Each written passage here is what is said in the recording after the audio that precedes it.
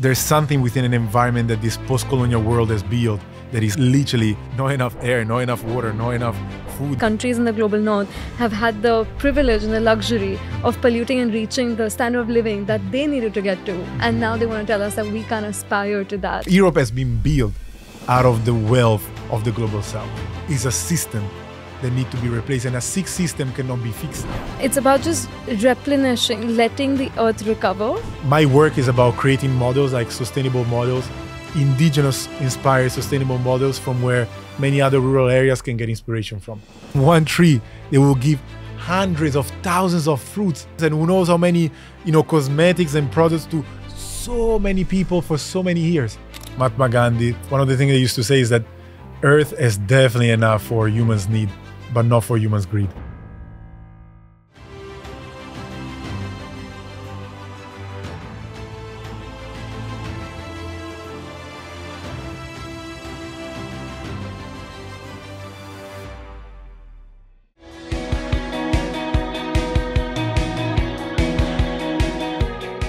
From someone who used to live in Milan and then moved to Ghana in a self-built eco-village, what's that journey been like?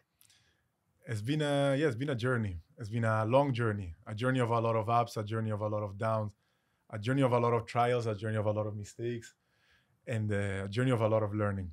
And so basically I'm from Ghana. My father's from Ghana, and from Italy as well. My mother's from Italy. My father's from a very beautiful place up on the mountains.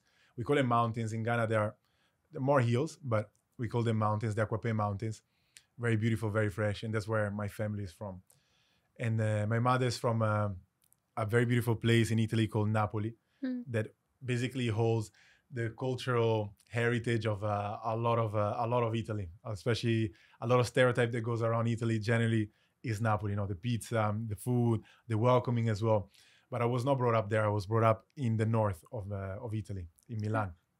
Milan has much more of a Nordic influence, is much more of a, let's say, Germanic-like influence. And not only the weather in Milan is colder, but also the environment, the people are relatively colder. So why do you say that? Why I say that? Yeah. It's just culturally speaking. Like there's a say in Milan that says, for example, talking about you hosting me, like right now I'm relatively used to people hosting me this way because I've been outside of the Western context. But in reality, when I first came to India, eventually we'll talk about it, I got hosted in the same very way, very openly from relatively a stranger. We met before, but not for such an extensive period of time, right? Yeah. Yet you welcome me so beautifully, so openly. And in Europe, generally speaking, it's not like that. Where my mother is from is a bit different, but in the northern part of the northern part of Italy, that Nordic part of Europe as well is not like that. And in Milan, we have a say. They have a say. I don't claim they say, but it goes like "L'ospite puzza dopo 3 giorni," which literally means the guests start to smell bad after 3 days. Really? That's how it is. It's a kind of joking thing that people are saying, but it really defines the type of culture that. Have you heard of the Hindi version of it? We have a saying here which is "Atithi Devo Bhava," which means the guest is God. Oh, okay, so this is the opposite version of it. Yes. So yes, I heard of that. I never heard it in Hindi per se, but I heard many times. Actually, the first time that I was welcomed by a complete stranger that eventually became really a brother from another mother. His name is Rahul. And he literally, when he saw me, invited me to his house. It's a whole story that eventually I'll tell. But then he goes like, "You are God here. So you are our God. So please come, stay here." And this was one of the first beautiful introduction that I had of such a deep and beautiful place that is India, That of course there's a lot of ups and downs, a lot of things also maybe politically can be discussed, but in the end of the day, as a cultural heritage that is so huge and so big, that really touched my heart to the point that it became almost like a second home, But going back to Italy way before I came here, I was playing a lot of basketball. I was into sports a lot. Explains the height. I mean, I'm not that tall for a basketball player, actually. I would be a point guard. And then, so a lot of basketball, actually, I couldn't see myself doing anything else in life growing up rather than being a basketball player. Next to basketball player, I always had in my heart, I don't know why, maybe because of the inner nature of each human being, to somehow get lost in a natural environment and just live peacefully and and one with nature, even though I didn't know much about it. Growing up in Milan, once again, you don't see a lot of nature. And by the way, I was not even from Milan. I was from the outskirts of Milan, which generally is a bit more, let's say, monotonous an environment. Is an environment that is much more, let's say, you see the same people every day, same Yeah. places every day, and you know everybody around. Can be cozy, but also if you want to open up your mind within a world, or within, I don't know, within possibilities, within New ability. ideas, new conversations. Exactly. It's like the new. The new was something that was missing. I was very, at some point, hungry for the new, thirsty to get to know more, to learn more about the world, learn more about myself too. How do you become hungry for something you don't know about? Just like if I would start to keep it, if I would just all of a sudden keep this very dog inside the water, he would just start But that's what I in mean. need The of dog would oxygen. believe that that little small pool is his entire life. How That- does the dog begin to dream? That's the beautiful part, is that if I would take the dog not on the pool but inside the water, it would be in need of something. What it would be in need of? The head is inside the water. After maybe a minute, what it would be in need of? Air. Air. So I clearly see that certain environment don't give us what we need, humanly speaking. There are certain elements that literally, also physically speaking, not enough air, not enough water, not enough food, no, there's something within an environment that this post-colonial world has built that is literally not for our nature. And I believe that's how something started to be activated within myself. But also, once again, I was not approaching it so much consciously. It was mainly maybe a faraway dream. In the meantime, I was still playing basketball, doing my thing. And then I remember in the evening, I was watching a lot of documentaries about indigenous people living around the world and how they would actually be able to not only survive, but to thrive and to take care of themselves or their own needs or whatever they wanted, just via relying completely on this relationship with the land. And to me, it was so fascinating, especially coming from a world that is so monetary based, so transactional, so able to keep on going only if a sense of production and consumption and extraction and also division, individualism takes place. So in a place like there was no sense of community. The only community could be your family maybe, but even that doesn't go too far. Like here you guys have much more of a concept of extended family, and in the context is not. Once again, my roots, Naples, Ghana, they have all of this extended family type of thing, but I was growing up in an environment with friends and people around that was having this type of, let's say, mentality. And also I must mention that Italy is an environment that it is a system, it is a country that has been built within an European Eurocentric mindset that therefore inevitably approaches a lot of racist concept. All the identity of Italy per se, it is a very beautiful, amazing culture, don't get me wrong. I'm very also somehow proud to be Italian, just as being Ghanaian, but I never felt home in Italy. I could never feel home in Italy. Did you face racism in Italy? Of course, racism is a big thing, and the point is that people are not even aware of that. It's so embedded within the system that people don't even realize unless they're on the other side. What did racism manifest as in Italy for you? It is, I was saying that, so it is so embedded within the culture, within the way of being, within the way of, it can be anything. It can be a TV news where you might hear certain comments and certain words used in order to define people of color. They are also people, or it might be just in a joke. I don't know. Yeah, I remember like reading on a newspaper, a black found dead. Like literally, there was like un nero trovato morto, like literally a black found dead, like like an object, dehumanizing. Yeah, but and once again, this is not something that is done, I mean, arguably intentional, but it is something that is just as it is also the whole education system within the whole Europe. So yeah, Italy felt a lot of racism, and so I never felt home. It could have been, yes, a TV news. It could have been a comment. It could have been a joke. It could have been even me walking on the street and somebody, maybe a Yankee, would be like, "Hey, you go back to Africa," just like that, And I mean, as a teenager, you're like, what is this? Yeah. And this doesn't mean that, there's an issue, especially that a lot of people think that racism are mainly this type of example that I did, like this last comment that this junkyard might have done.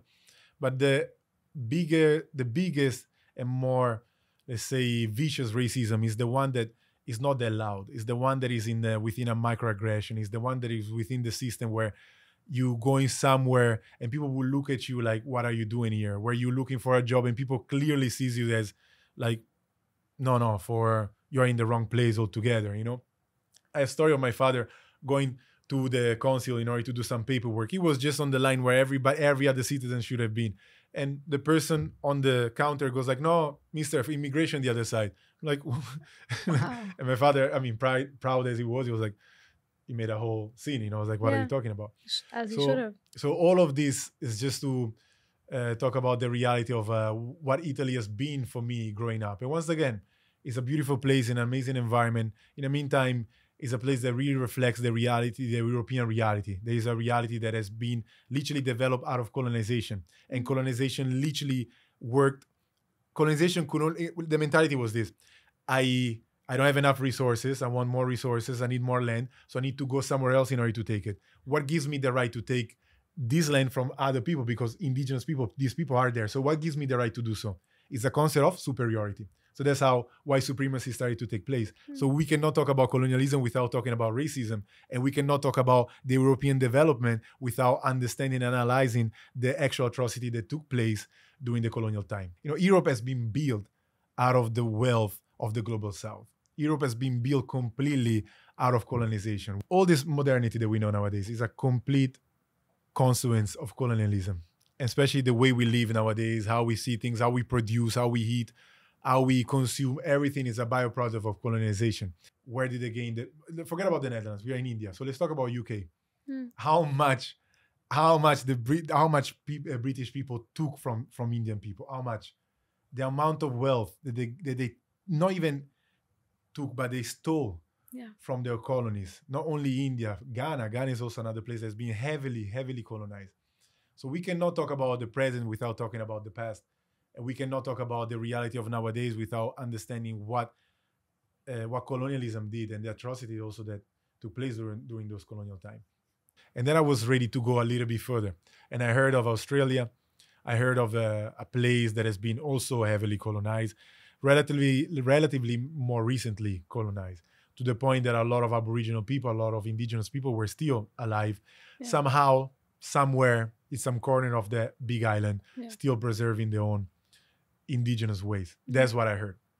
So hearing this for me was like all I needed to. Where did you hear about? Like, how did you? Documentaries, talking to people, other people that maybe I met in London that have been in Australia. Okay. Maybe different articles, different things that I read. It was like, yeah. So watching documentaries was like this first taste of, I guess, freedom for you and finding yourself, because you said you watched a lot of documentaries, even in Milan, about indigenous ways of life. Yeah, definitely. I mean, it was my way of, somehow it's one of them. The connection to the world outside of what you were living in. Yeah, yes. I mean, I would say that all of us, especially this type of generation, nowadays generation, they grew up with a smartphone. Yeah. Maybe as we grew up with television, and television, they show us what they want us to see, to watch. And that's as far as I could see, as far as they could allow me to see. But I knew there was much more. And therefore, I was like, yeah, let me go a little bit further. And then once I arrived there, I didn't know anybody. I didn't know anything, no work, no jobs. My English, still work in progress in Australia. Everybody were speaking in a way that was like, yeah, bye-bye. Like all I was hearing was wash, mate. I was like, oh man, chill out.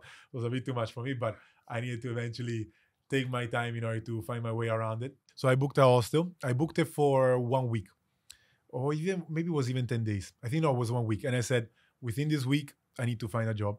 I arrived there with an airplane, as every airplane lands in an airport. Most of the airport are in a city. So back in the city game. Yeah. I went there looking for nature, but I was in a city. But what to do? Let me start to integrate myself with whatever I know. Yeah. And then from there I can see or find my way out. And so I started to look for jobs. I found a job as a waiter. I was looking for anything, whatever was good. Also, I was looking for experience. Yeah. So I never worked in a restaurant. I was like, okay, let's do this.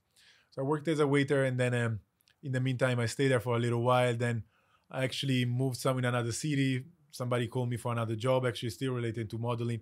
So I went there, and then I was like, okay, I want to go a little bit more further towards nature, but I literally didn't feel the courage to do so, because in the end I felt it very, I've seen it very romantic in my head, but how am I going to do this? Am I going to be able to do it? Am I going to be able to survive? What do I know about it? All of these documentaries, all of these dreams, all of these exchanges that I had, but all of these articles, all of these things that I've seen and read and studied, but what do I know about it? I'm still a kid from Milan. So yes, it's in my blood. I'm from Ghana, from India, but you'd never lived it. Yes, I never lived it. So just the thought of it was like literally stopping me. And then I was like, okay, in which way I can do it? Maybe I can find a middle way. In Australia, it's very popular, the farm work. So I was like, okay, I can go and work in a farm outside of the city, and then take it from there. See, maybe from there I might see a path and leave the farm and go into the bush. And so I apply any farm, a lot of farm, like on website. Yeah. And then this dairy farm actually replies, yeah, you can come. So I was like, never been a dairy farm. Let me go and see. And never been in a dairy farm altogether. So that was an eye-opening experience, because I've seen for the first time the way conventional milk production was made like. Tell me more about what you saw. What do you mean by conventional milk production? So first of all, the amount of cows. The amount of cows was a huge amount of cows around. To see them coming all early morning with almost like I wouldn't say a sad face, but even like literally felt like almost like a funeral, where all of them were just coming in the place where they were about to be milked. I forgot the name right now, but it was like an automatic system where they were coming into this wheel, and then as each cow comes, they get attracted by the grain that they are gonna eat. It's almost like a conveyor belt, like when you get your baggage, it's like it's just that order. Like that. Yeah. But they get attracted by this grain that eventually has also some nutrients / chemicals that maybe possibly even make them addicted or whatever. But anyhow, I'm not scientifically know about it. But anyhow, they're attracted by this grain. They come in over, they start eating, and then our job was to put these literally tubes, these suckers, on their teeth, and then they would just get milk as they eat. They would just give milk one after the other, one after the other, one after the other, and a lot of time you see a lot of teeth getting infected, and then this infection can spread because you use the same tool, and then eventually you need to be careful not to use the same sucker, and the sucker or the very teeth needs to be signed so that you don't milk it, so it doesn't affect other cows. And then you see a lot of artificial impregnation. Impregnation, you said? Yeah, artificial impregnation. Yeah. So, and then you see a lot of artificial impregnation, like the farmer goes all in with its arm, and the cows once again just there passively to inject semen. Yeah, of course, to get them pregnant so they can start producing more milk and more milk and more milk. And then the overall situation, I didn't feel that environment was for me. I felt that I never had anything particularly against milk. I never had anything against the consumption of milk, but I clearly had an issue with the way we were producing it. Was clearly that amount of milk was not to feed humans' needs whatsoever. Was to feed something beyond our needs. Was to feed our greed. Was to feed our way of nurturing ourselves that was completely disconnected from ourselves, completely disconnected from our actual needs.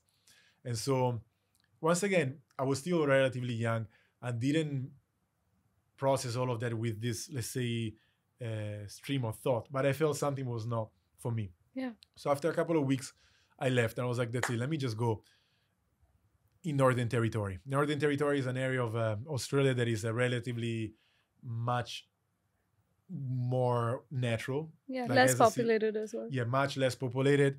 And actually it's also quite interesting because the Northern Territory is one of those places where most of the Aboriginal people has been pushed up during colonization. It's one of those areas that there was not much going on, a lot of like dangerous species as well over there, very tough environment. And a lot of indigenous people have been pushed up to that environment that was not, let's say, so interesting for the or British livable for that exactly. matter. Yeah. And so once I arrived there, I once again ended up in a city looking for a job, found a job. I mean, the thing was not that hard anymore. I mean, it's just like It's like a cycle of thing. Yeah. And I realized that the problem about looking for a job is that you will find a job and then you're stuck into the environment that most of the time doesn't really fulfill our heart. Nowadays, some people dare a little bit more to chase what they actually want to do. But I realized, especially from my upbringing in Italy, that by the way, I did a lot of work during summer or after school, Yeah. that we don't choose what we love. We don't choose our career. We just choose out of a menu. They give us this society, this mainstream society gave us what we can do. Engineering, architect, lawyer, doctor, journalist, whatever you, and you just choose whatever you choose. It's not what you wish to do deeply from the depth of your heart, regardless what the environment around you says or what the environment around you tells you to do. Basically, after I found that job, I was like, okay, let me not repeat that cycle. Let me start to challenge myself. And so in that environment was relatively wilder than anywhere else where I've been that far. Yeah. And so I was walking around and I've seen this beach. Next to this beach, there was a big cliff. It was about an hour away from the city, an hour walking from the city. And I got a tent. And I was like, guess what? I'm just going to move here. I'm just going to stay here and let's see what's going to happen. And so one night passed, another night. And then I started to feel a sense of peace, a sense of belonging, a sense of oneness that I have never, ever witnessed in my whole life. Like literally, I'm not joking. Now we kind of jump from one state of mind to another, but all of a sudden, the purity that the experience started to give me within, and also on the outer layer of myself, was something that was really shocked to receive, to the point that at times, just in the morning, waking up and see the ocean, hearing the birds, and see the sunshine and feeling that energy, that reality, it literally brought me to tears, and feeling tears of, wow, what I was missing. Wow, what I was not allowing myself to live and to feel and to become. And that very reality really gave me so much, incredibly so much, to the point that I remember, furthermore, one morning I woke up and I've seen from the distance, from the cliff, I've seen this man going out there with a spear, like about to fish. And it's something that me personally, I never witnessed in my life before. But as I arrived there, they was like, oh, are you guys here? What are you up to? Yeah, our brother's there fishing and we are preparing the fire. And once again, I never witnessed something to that degree. And so I went closer to see the guy was spear fishing, and it was low tide. So it was on above the sea, and it was just overlooking. And then I seen him going boom. And then he put up the spear and I've seen the fish. I was like, no way, he caught the fish. Then all of a sudden I've seen something strange, which is him literally putting the fish back in the water. So I don't know what's happened, but anyhow, he came back empty-handed. Yeah. So I was like, oh, how come did you put the fish back? I seen you taking it. It's like, yes, I was a fish that I took it from the side, first of all, and so it was not hurt. And I noticed that it was a baby, and therefore it needs to keep on living. It's not its time now. Wow. And then they also explained me that they also don't hunt neither fish. Mainly, hunt. They have also the knowledge to understand if a species would be pregnant, a female, first of all, if it would be pregnant. If so, they don't even hunt it, because that's what they're relying on. They're relying on the cycle of nature. Yeah. And this is exactly where I started to realize the difference between the experience that I had with the dairy farm, this reality of overproduction, of not even connecting to what we extracting from, what we are, who we get it from, in which way, why, what is the relationship with that? This man just literally is not even farming here. It was a random fish that just put back because it has the right to live, and also because it's just sense for me to be able to. So I'm relying on the life of the ocean. I'm relying on the cow as well. Therefore, I will take care of it. Yeah. It's common sense. Yet nowadays we don't have this common sense anymore. We lost this connection completely to nature, to ourselves, and therefore we have this reality that doesn't satisfy our needs, as I mentioned before. It only satisfies our greeds. I love how you describe that, because the way you described the dairy farm that you were on versus experiencing this in nature, I've always had, when I say I'm vegan and I want a lot of people to be plant-based, that purely comes from the industrialization and the commodification of animals in the industry. It's the way it's produced, not what. And it's the how.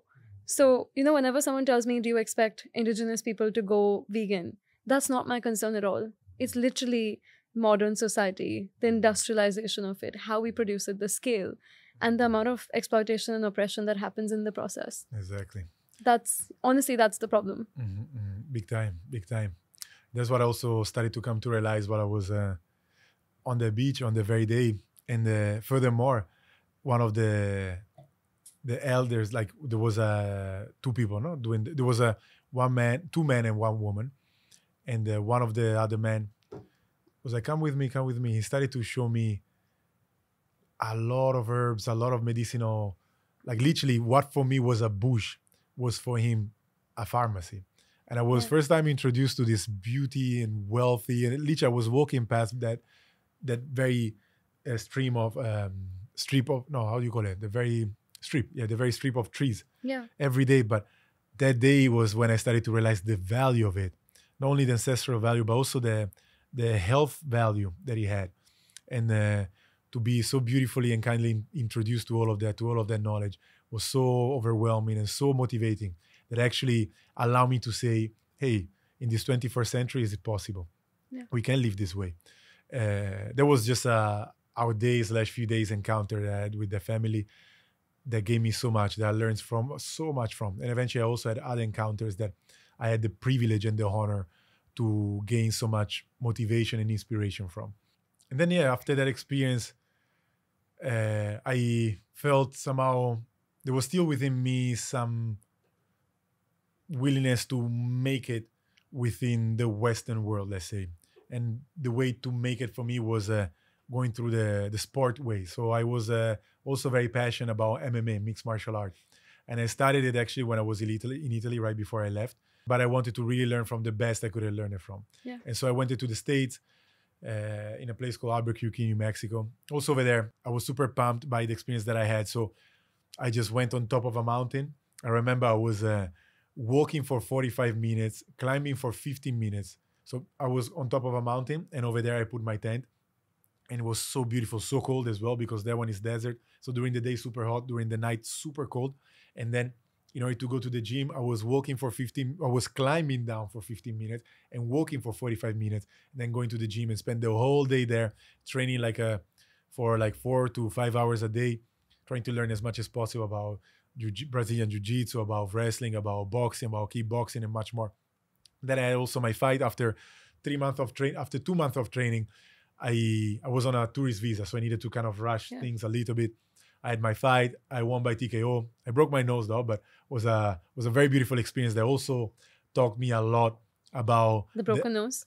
Yes, the whole experience. Yeah. It taught me a lot about the art of being in the moment, because I actually broke that nose because I was not in the moment. After that experience, was time for me to come to India. The most important thing for me is how has India shaped who you are, and how has that shaped your journey and the person you are today? I felt the need to go very much outside of a Western context, and I couldn't find a better place for my younger self than India.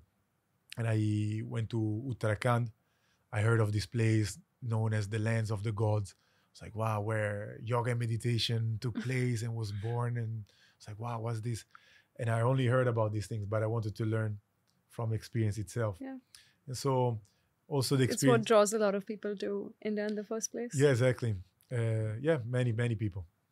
I did read a book before coming here.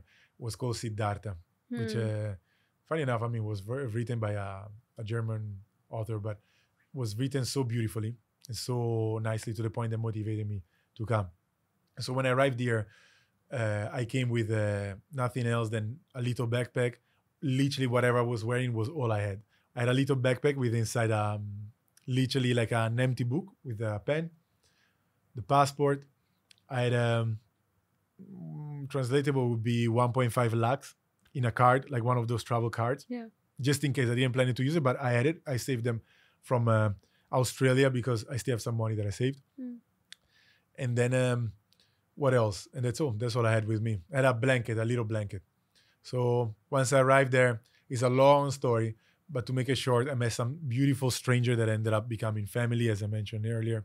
And then also I went to the riverbank the holy Ganga, get to see the Ganga, get to meet the beautiful river that talks of thousands of years of history, thousands of years of wisdom, and uh, and literally ancient knowledge that has been that is still alive, but somehow due to the wind coming from the west is becoming a little bit more commercialized slash forgotten within its true identity. Both commercialized and forgotten at the same time when the meaning is being changed. Yeah. I know yoga and meditation drew you to India, but so many times what I see is that what belongs to our culture and what is ours, we don't value that until it's taken by the West, repackaged, and sold back to us as something that we should aspire for, right? Like for it to be 1000%. repackaged and sold back to us, that is what makes it attractive to us again, even though it's inherently ours, even though, that's a piece of our culture. Exactly. And this, I think, is like due to the fact that a lot of people of color just wish to be like white people. And then eventually we only value whatever white people would take from our culture, package it in their own way, and then we are just there like with open Mesmerized. eyes, be like, oh yeah, give it to us. While actually has been already changed, like the meaning also of it, once they repackage it, it's already changed. It's already lost. Completely lost. And that's also what I felt when I was in Rishikesh. Basically, I went next to the Mother Ganga, next to the river, and then I just started to sleep on the beach, on the river. And I remember like the first nights, like there was so much wind and the sand was becoming like bullet, so I couldn't really fall asleep there, but I still managed. And then in the morning, bathing in the holy water was so refreshing, so beautifully. I felt so free, even not to have any belongings, to have nothing, not even a tent, no a house, nothing, just be there. It felt so free, completely free, so light, literally physically also light. And then at some point, because of the sand situation, I went a little bit more in depth. They call it the mango forest. So I stayed there for like almost a month, sleeping in the forest, waking up with the jumps of the monkeys, with the sounds of the birds, with the sun rising and filtering through the trees. It was such a beautiful, harmonious reality that I managed to learn so much from, especially because I exchanged with a lot of what I later on came to know as Babas and Sadhus. And they taught me also with a lot of monks, and they taught me so much about the art of meditation, the art of yoga. I also ended up after that period, I heard of this group of sadhus that were staying in caves. Stayed there, I met some sadhus and babas where I heard of some sadhus and babas that were living in caves. So I started a journey looking for these caves. I didn't have like a Google Maps direction or whatever. They just told me go straight, then you see a bridge, you go left, then you see this river, you cross it, then you see this big rock, was this type of direction. So I went, in the end, just a whole day of walk, and I ended up getting to this cave after a little while. And then I stayed there for some days, just being in the reality and be surrounded by individuals that can see life so outside of conventionalism, so outside of modernity as well, so outside of attachment, and see this dedication towards, like this dedication that goes also beyond their own self, trying to connect to something that goes also beyond what we conceive nowadays as comfort, trying to go and touch a part of God. It was something so inspiring and so deep for me to experience that I never experienced ever before. And India literally gave me a lot of it. There's surely, eventually I discovered with my general travels around India that it's surely a place that cannot be romanticized. Every place has its own ups and downs. And I never seen a place, you mentioned me, a place on earth that has so many different people from so many different cultures, from so many different religious beliefs that still are managing to live together. Then every state is a country. Honestly, I feel like in this country, every state is a country in itself. Literally. That's what it is. And it literally is colonialism that all of a sudden put everybody together. And guess what? The British did all those atrocities. We all know what Hitler did, but we don't talk about what Churchill did and literally killed millions of people in Bangladesh or in Bengal. We don't even talk about it. Why? Because it was a white person that did it towards people of color. But when are white people involved, then all of a sudden it's a national or international holiday for everybody, but nobody talks about the atrocity that the British did here. And also within all of that, I've never thought about it that way. Never thought about it in a way that a white person oppressing white people that's become history. But we've somehow forgotten atrocities towards brown people. I've never Completely. thought about it that way. And also the fact that the British are literally, they came, they colonized, they took resources, they did whatever they needed to do. And then they created also this amalgamation about this. They created this whole, there was already some unification within, let's say, India or Bharat, as we want to call it. Like when the Mughals were here, was quite unified and whatever. But also what the British did, they also divide a lot of the place. They unified and then they created this tension, then Pakistan, Bangladesh, India. And right now we live in a world where I witnessed with my own eyes, Indians are more in love with Britisher than they are with Pakistani. Knowing the history of what's happening here, it's like how? I mean, I'm not from here, so I'm the last one that can speak about. It's colonialism that runs deep. It's residual colonialism that still makes us want to be like them and follow their way of life and still puts them up on a pedestal, knowing the history of this country. Completely. And knowing the history of this country, we know especially the wealth of this country, their GBD, whatever it's called, GB, whatever they call it nowadays. GDP. Yeah, that thing. Or whatever name they use it for it. Just to define a wealth that is based on what? GDP that they have. All of these countries that the higher GDP, they're also the countries that have the highest level of depression, the highest level of anxiety, the highest level of pollution. Yeah. But then they are very good in hiding all of their dirty business under the carpet. Then they come into the global south, say, hey, you need to be careful how you pollute.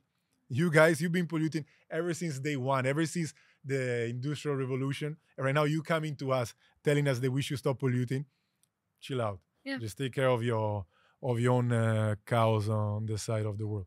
And they've reached, same with sustainability, right? All these talks about sticking to 1.5 degrees Celsius and global warming and what we need to do. The onus is on developing countries, whereas these countries in the global north have had the privilege and the luxury of polluting and reaching that living, the standard of living that they needed to get to. And now they want to tell us that we can't aspire to that we can't get there because, now we need to care about global warming. Exactly. So India gave me a lot. And also what I learned was from many of, I ended up also going to certain ashrams that were quite rural areas.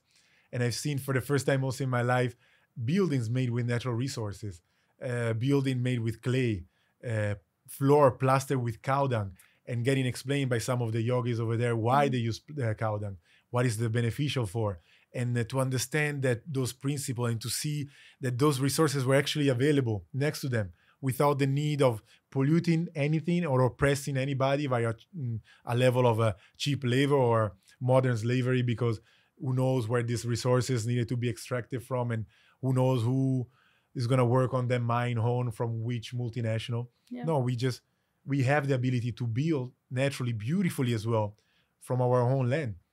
And that was the first time I was introduced to something like that. It's so interesting that you say that, because when I met you 5 days ago and you came to Mumbai and you saw these buildings around you, and the first thing I noticed was you were so disoriented. And you looked around and you said,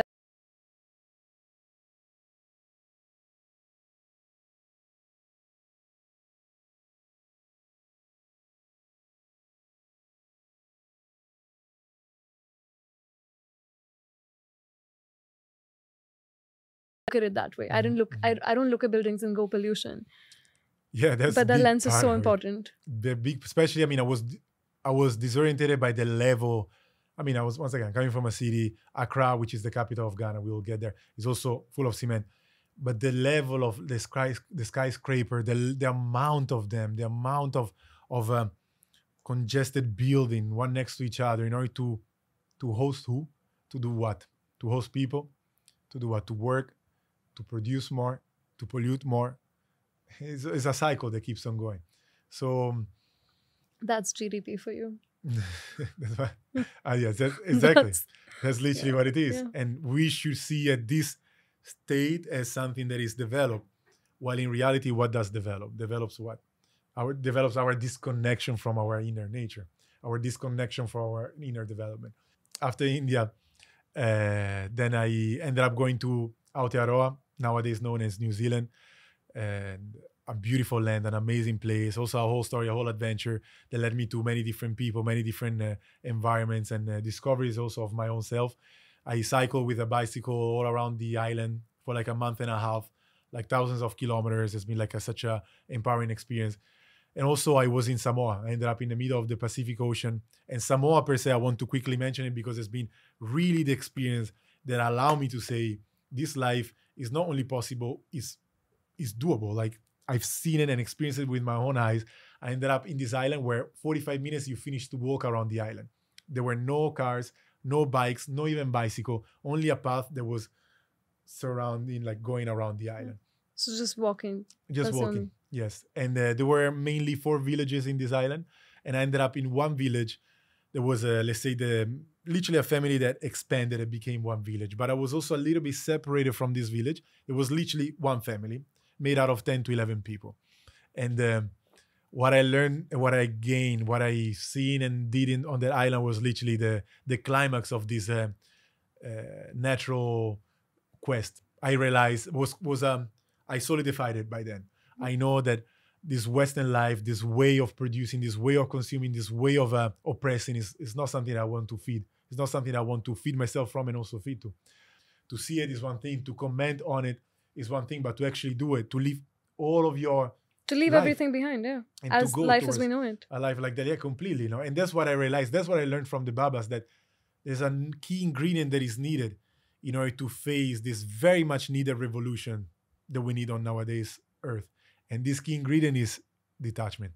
There's no way we can go beyond this system without generating a level of detachment within Detachment ourselves. from what?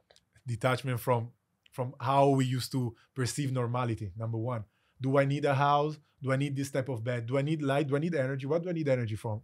And electricity, why do I need it for?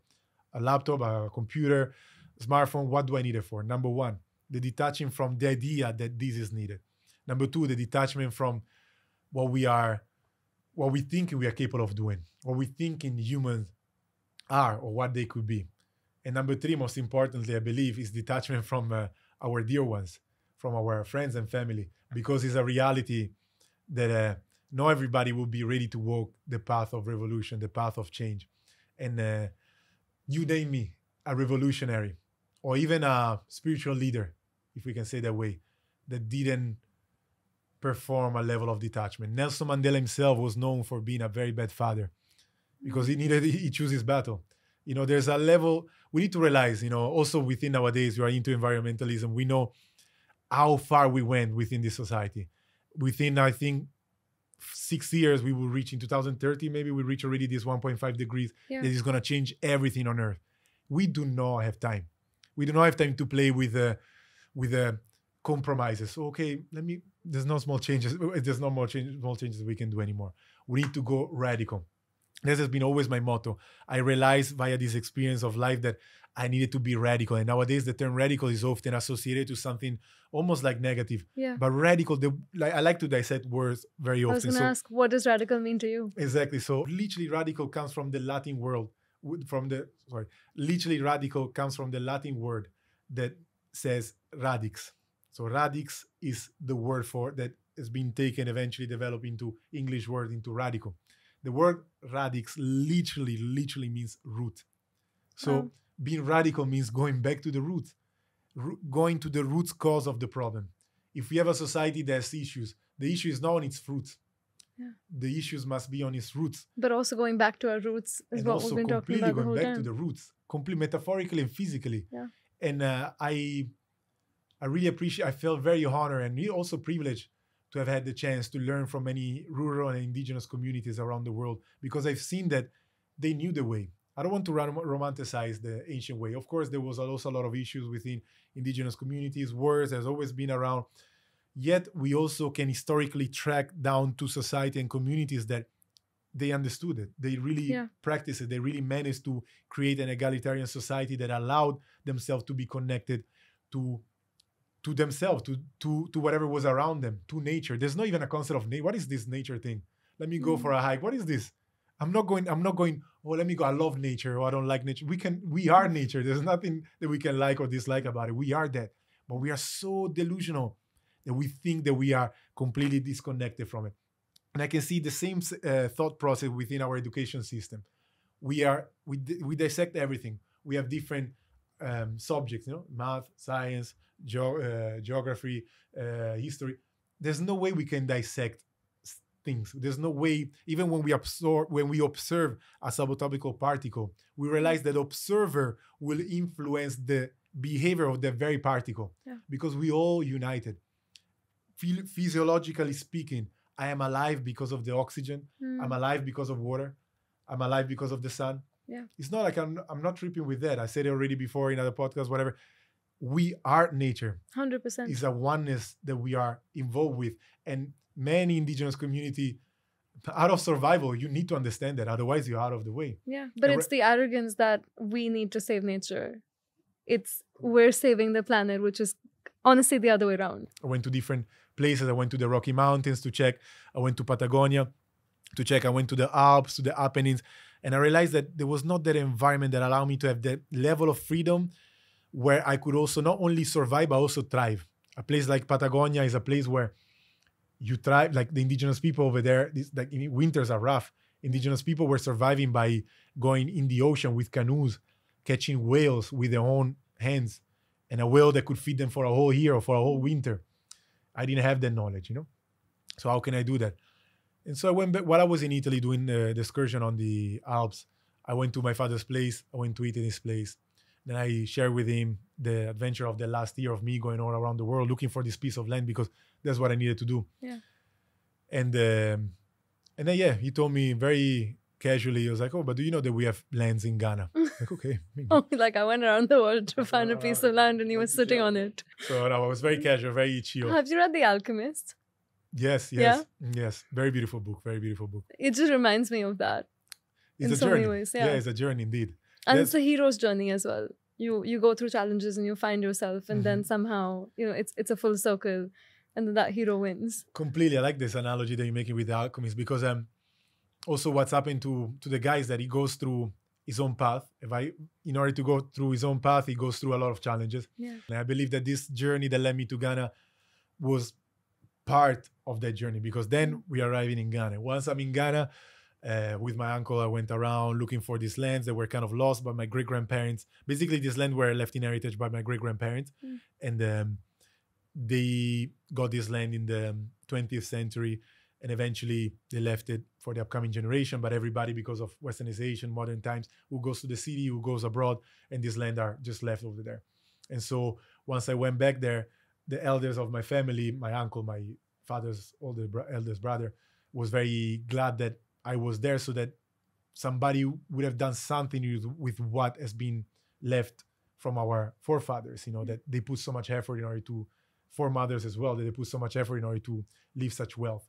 And also allow me to understand how wealth was perceived in those days. That was the land. The land is wealth. That's where our food comes from. Our medicine is coming from there. That's what we need. Our water. So of course we need land. But nowadays we are so detached that we don't even know where the food is coming from. Going back to what you were talking about, even meat industry, we don't even know there was something that was alive. Yeah. It's just something that is packed over there. We open it.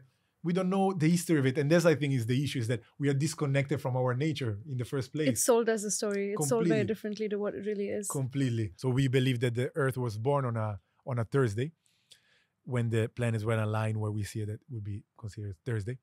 And we see her as we call her Ya, with a feminine connotation, because we see her with all the feminine entity of a mother nature, indeed, because earth indeed is it gives a lot of nurturance, it takes care, it provides, and these are very feminine characteristic. That's why we call her Mother Earth, or we call her Asaseya. And every Thursday, for every farmer around my area, doesn't matter what, is Asaseya Day. So it's Earth Day. So it's a day that every Thursday. Every Thursday, yes. It's a day that nobody goes to farm. The land, the earth, Asaseya needs to rest.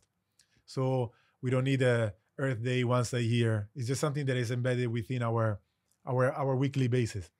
When we also remind that on the daily basis that we're relying on the earth, because that's where our food is also coming from. Yeah. There's also most of the work that I'm doing about reforestation, about food foresting, and about medicinal forests as well.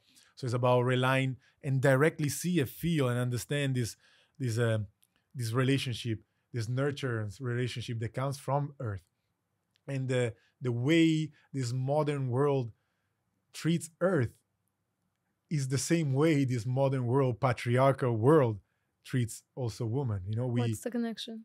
The connection is it's the way we see everything. See how we talked about initially, colonization is connected, is all about extraction. Colonization was about looking for land, looking for resources, extracting, extraction, exploitation.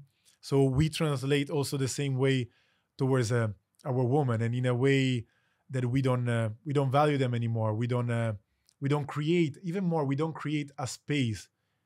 It's a society that is so aggressive, Mm. it's so fast, that doesn't leave space for somebody that also needs to take its time. A woman sometimes has her period. What to do during the period?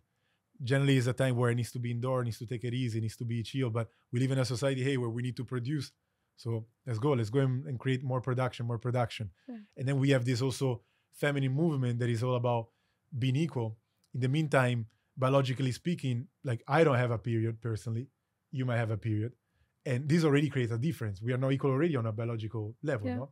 So to me, it's not asking this patriarchal society to make space for a woman to be able to work or to have the same pace of a man within this sick environment. But it's a matter of creating, changing a society that allows a woman to be erased and to still be valued and be able to give and to receive from society. What I'm getting from it is regeneration, which is you allow the Earth Overshoot Day. If you've heard about it, it's the day that we use up all of the Earth's resources that for that particular year. It's been pushed earlier for the last couple of years. If, say Earth Overshoot Day happened in August and now happens in July, which means by July, we actually end up using all of Earth's resources for that entire year. It's about just replenishing, letting the Earth recover and reproduce and regenerate those resources so we have enough and we're not living in timeline with that. Definitely as well. Completely. It's a society that is based on this greed. Like also Mahatma Gandhi, for some could be controversial, but he did a lot of things. He said a lot of beautiful things as well. One of the things he used to say is that Earth is definitely enough for humans' need, but not for humans' greed. And nowadays we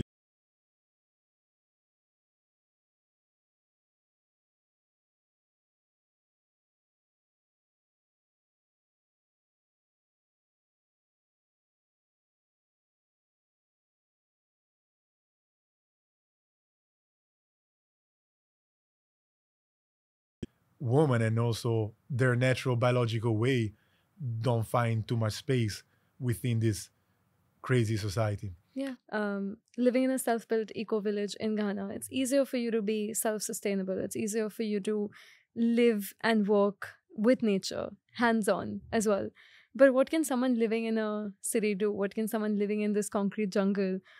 Is there anything an individual, or what is the most impactful thing an individual living in a city do without moving to, say, a forest? Nothing. Just, I mean, You think the answer is moving to a forest? I was in a city. I was in the environment. I was in an environment.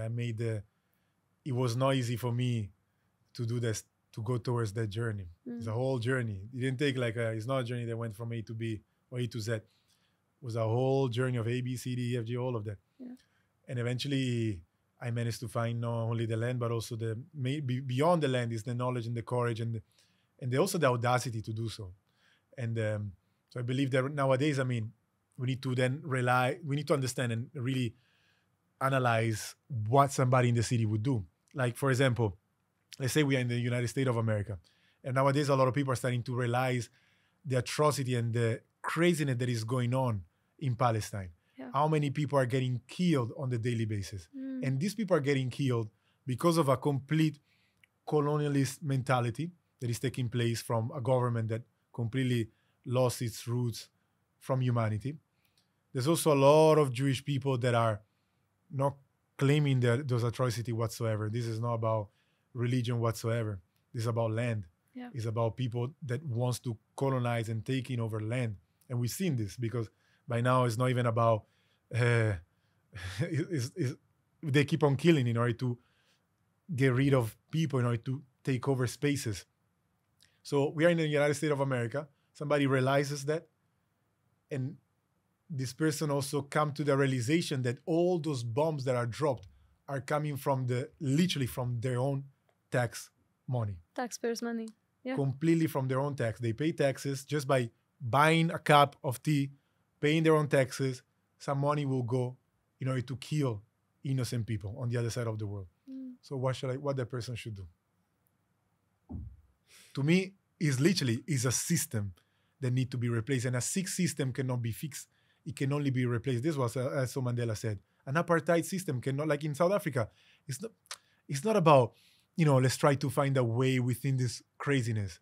Yeah. It's like we need to keep it real right now. Once again, within a few years, we are not even going to be able, maybe even to have water is going to be a luxury, literally in a few years. Water, maybe soon also oxygen. We are here talking because we didn't feel it that much yet, but soon, especially India, special place like India, everything will be flooded. And then what we're going to be doing? Where our money are going to be? We're already there. Heat every summer is unbearable. You see, it's air starting pollution. to come more and more.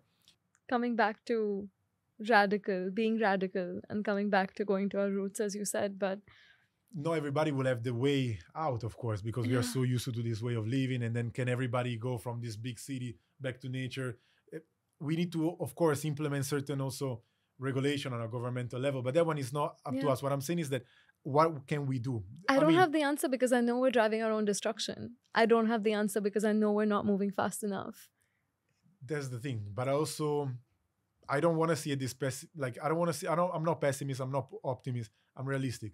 And realistically speaking, we can make the change. It's all up to us. It's literally about the way we decide to consume. We need to change, as Tupac Shakur used to say, we need to change the way we live. Let's change the way we eat. Let's change the way we treat each other. Let's change the way we care for each other. But from the depth of the core of our heart. And in order to do so, we really need to change everything about ourselves. And it's a journey. It's a journey that takes, time. We don't have too much time. Then let's start to walk the talk. Let's start to do that. Maybe let's start by planting some trees or some plants. Let's start by having some little garden in your house or in your balcony. Welcome to my little forest. This little forest right here. Growing creating some reforestation within cities. Mm-hmm. Furthermore, once again, the land, there's still a lot of land around the world. And I believe that my work is about creating models, like sustainable models, indigenous inspired sustainable models from where many other rural areas can get inspiration from where people can be like, okay, we can relocate in these environments. Each acre can host like literally quite a good amount of people.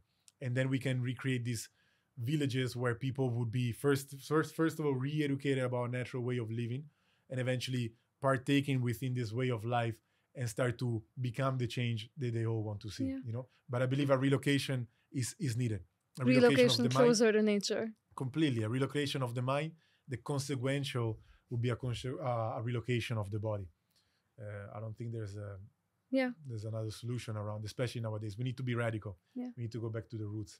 Is modernism westernized? Is us trying to be modern, trying to emulate Eurocentric American way of living, a white way of living? And what you said before, you see a lot of brown people trying to mimic white people's way of life. And I've seen that, right? And I think on some level, I'm also part of that because you want to travel abroad and you want to look a certain way and you want to dress a certain way. And so much of what we think of beauty is also Eurocentric way of defining beauty. Yes.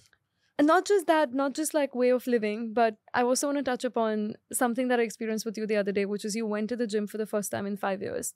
And this thing about machines, that being the modern way of life, application, ChatGPT, AI, but machines in particular, you're still well built. And I told you that, the fact that you look fit and you are fit, but without going to a gym. And you told me that that's because you work with the soil.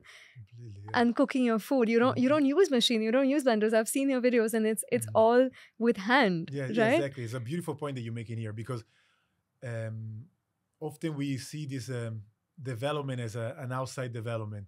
But rather, I believe that nowadays, especially more than ever, we need to redirect our development more within an inner development. And the way life works and also evolution worked in a way that things are need to be physical.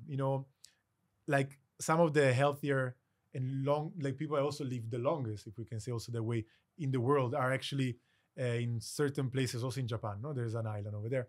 The way they eat, for sure, but also all of them are having one thing in common: they never stop to be physically active, and they all have a little garden that keep them also active. Yeah. And that's how our body works. More sedentary we'll become, and more also we'll be prone to have different strange type of diseases. But we need to be physically active, and this very physicality will also develop our immune system, will develop our very strength, will develop our connection to what we're doing. Also the very action of putting some food into the grinder, the machine grinder, Yeah. versus pounding it. Literally, there's scientific proof that shows that the nutritional values of those that have been pounded versus the one that have been grinded are much higher. Just because it's just the way it works. They are less shocked, they are less like treated in a very artificial way. Indeed, it's also machine when it comes to gym. I mean, once again, I'm not against any level of development. It's just or outer development. It's just understanding what is it about. Do we actually need it? Because right now a lot of machine we have there.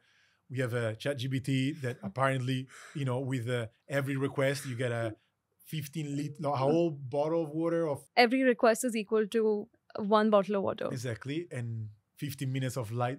Yeah. Like of light as well. So it's like okay, we have all this technology that is growing. We have also this green revolution in terms of like technological. Not to mention ChatGPT is inherently biased, especially with what's happening in Israel right now. We'll go and check it out yourself, guys, and tell us.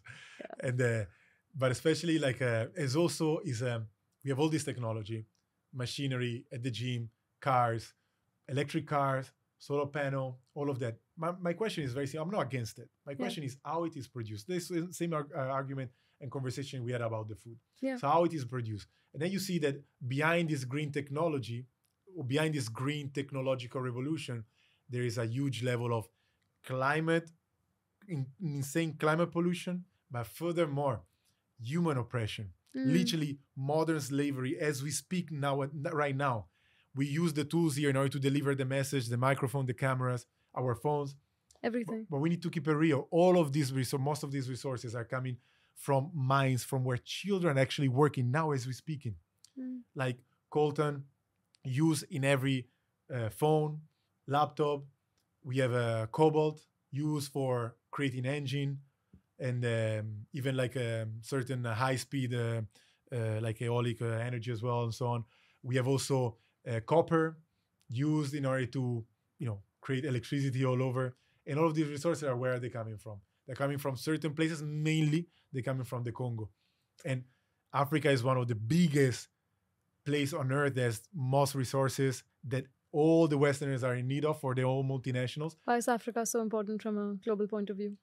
Because most of the resources are there. Once again, this green revolution, if Congo decided to stop this production, that's all, it's finished. Like, are you aware? Have you ever heard of the Manhattan Project? Have you heard? I think so. Manhattan Project was the project that took place in New York, where half a million of people were involved to build the atomic bomb without even knowing that. Do you know that 2/3 of the, we're talking about of the uranium, do you know that 2/3 of the uranium used to create the bomb that dropped on Hiroshima was coming from the Congo? 2/3. And these 500,000 people built the bomb they didn't even know. 2/3 of that very uranium needed to build a nuclear power came from the Congo. Wow. And child labor killed children in Japan. Like, that's make it make sense. Like let's think it for a little bit. Like child labor killed somehow innocent kids and children in Japan. And it's like, I can't wrap my head around it. What type of system are we feeding? And that's the point, So all this technology is good, but also Albert Einstein, Uncle Einstein used to say, humans are smart enough to create the atomic bomb, but no mouse has ever created a mousetrap.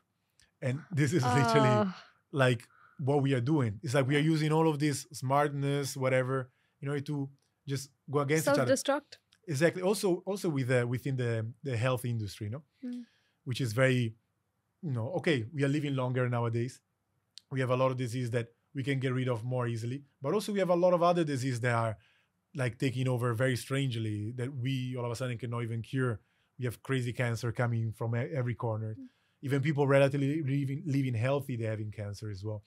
And so it's like, and then we living longer also, relatively longer than in We ancient used times. to. Yeah. In the meantime, living longer in order to do what?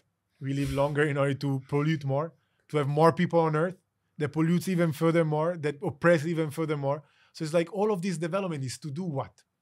And it feels like it's really about this unawareness of the fact that we are nature and we will die, we will suffer, we will enjoy, we will be giving birth. We are separated from this cycle of reality.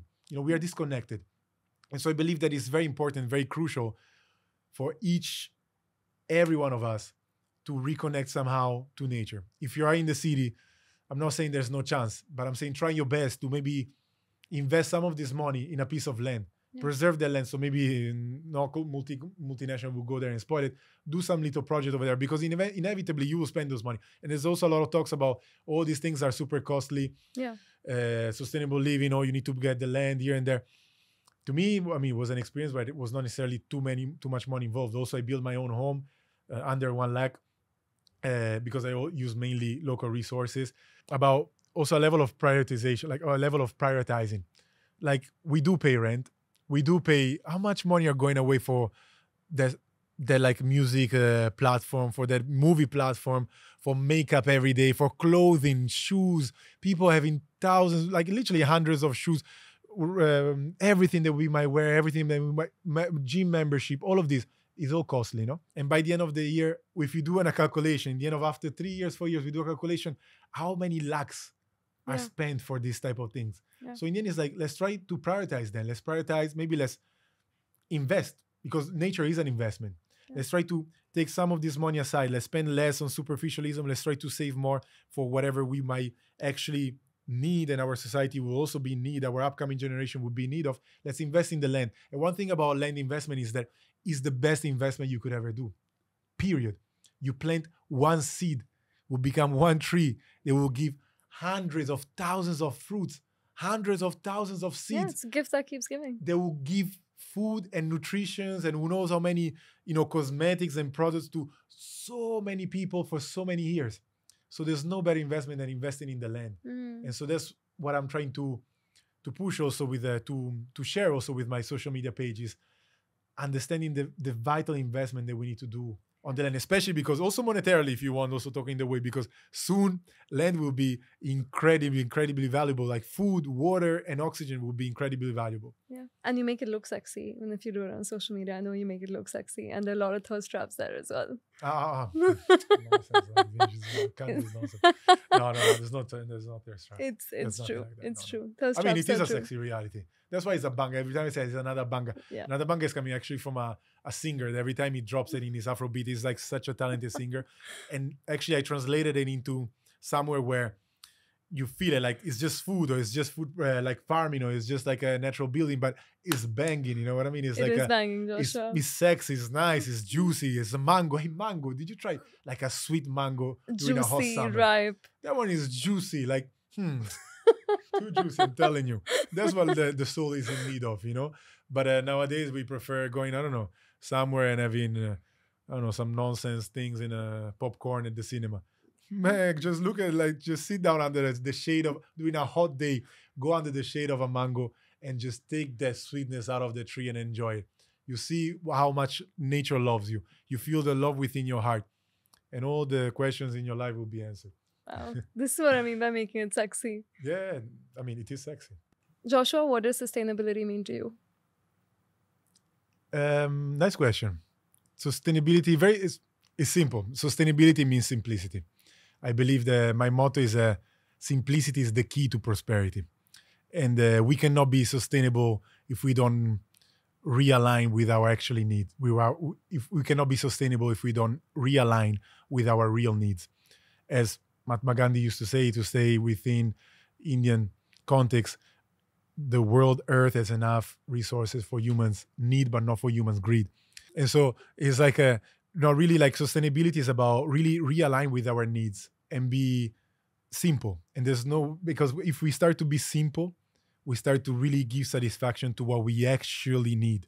And more simple we are, and that's what I notice all around the world, more simple communities are, and more they have to give, more they have to share, more joy there is, more alignment there is. So that's my definition of sustainability. That's beautiful. Reality that we need to acknowledge in order to understand that society act in certain way that gives privilege to certain people and it disadvantages to others. And yes, we all love and light. We are all the same. We are all equal in front of life, in front of call it God, call it the Almighty One. We all the same. In the meantime, it's a fact that society doesn't treat us equally.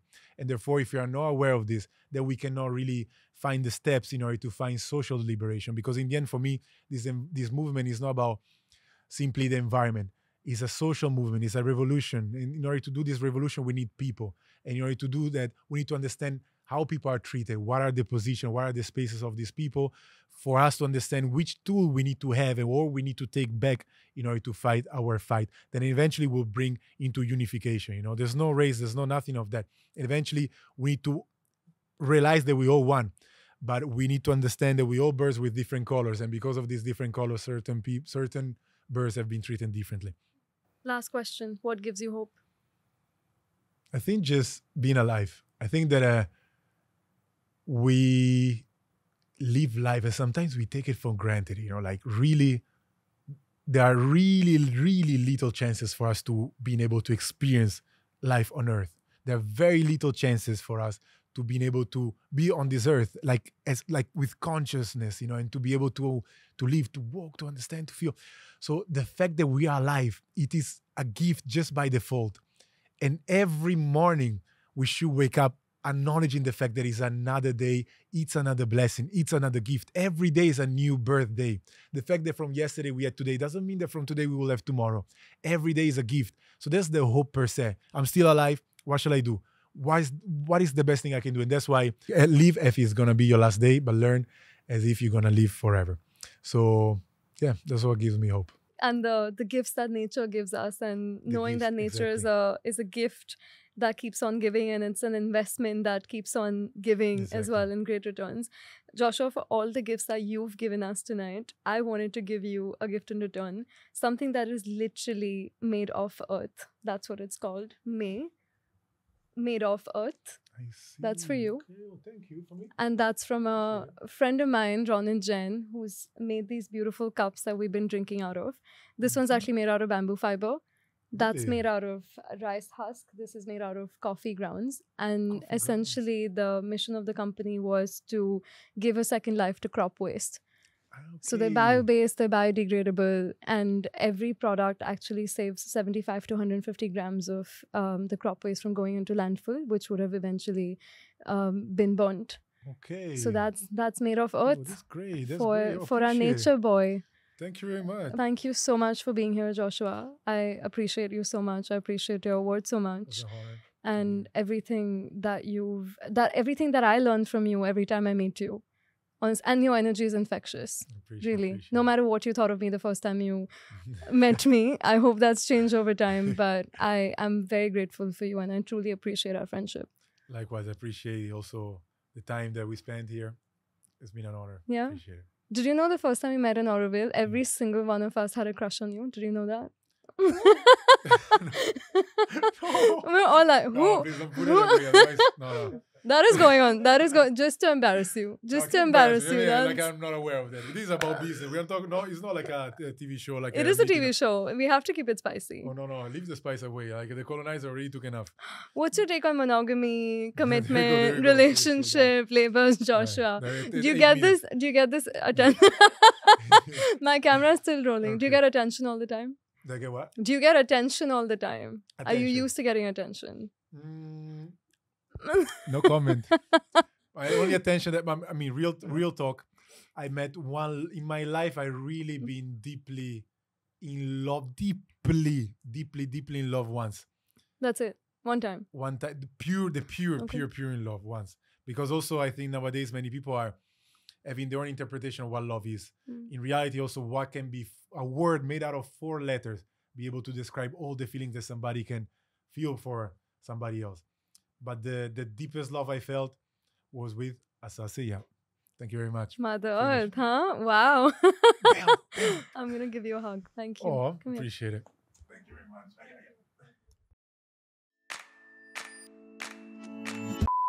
After, Please cut this. you have some story to tell us. My little. Welcome to my podcast, by the way. So What's it what is this? My sitting with Shreya. I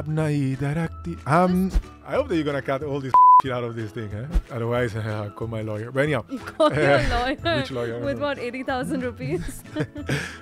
Look at you. Okay, money. Sorry about that. Sorry if we don't have the same amount that you got. Tere bin lavere na Okay. Look at you. Look Uh-huh. at you.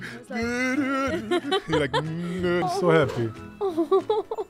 Oh. You're so cute. You're Look at so you. cute. Oh, I hope we're recording all of this. You like the? Oh, look at him. You and celibacy. That is the question. Okay. Mind your business. What's your celibacy? How long you been with it? What Yerate abnai darakti dimbi sasene hilete abato haja omere sonea. Hey, I was not on tune though. The microphone will hear that. I mean, you're welcome though. You're welcome. Thanks. You are thanks for welcome that. the same way I was welcome at your place. You'll come over Wow. and then I will leave and then good luck. You just leave me alone in the Good office to luck. figure it out. Yes. But you managed. I left you with Jitu. I left you with house stuff. I left you with food. I left you with, I don't know. What else did you need? I will leave you with a Nothing. whole land full I of left trees you with and vegan gelato, Joshua. Ooh, the gelato was nice. See? I don't leave you in a forest. Did I do that? No. But see, that's the point. See, the point of the whole conversation is the fact that you see more value in a vegan gelato than in a forest. No. That's I how don't. much disconnected we are. Keep it in mind, everybody. There's a second, and we can finish up here the conversation. Take it back. I'll take There's it. the thing.